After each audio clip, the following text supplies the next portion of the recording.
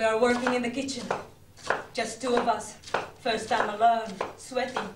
Chefs, apprentices, all gone. His white throat is a little open. I glimpse at the two over his heart, creaking up his shoulder. What's the tap? He smiles without looking at me, a sideward glance, knowing. He pops the studs.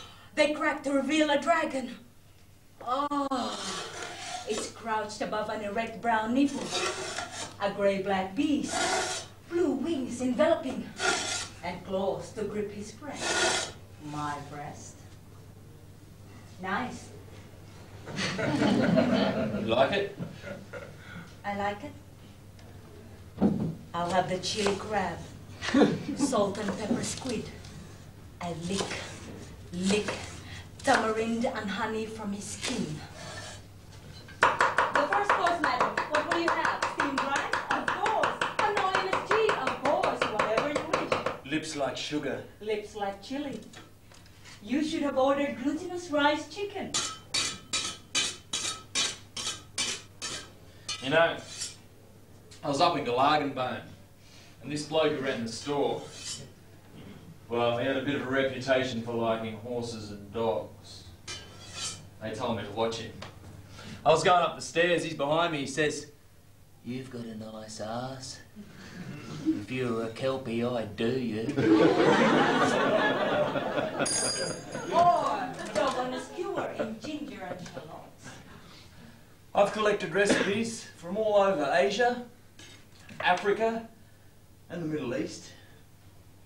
You name it, I've tried it. Tasted the colour.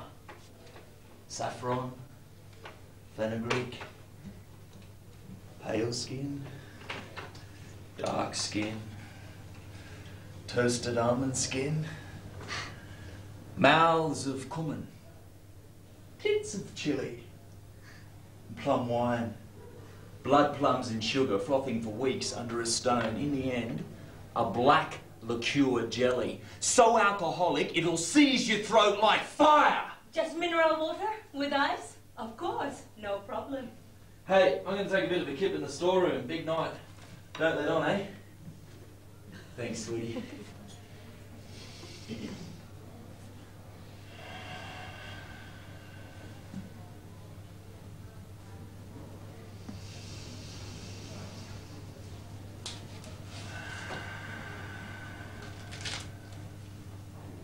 You sleep.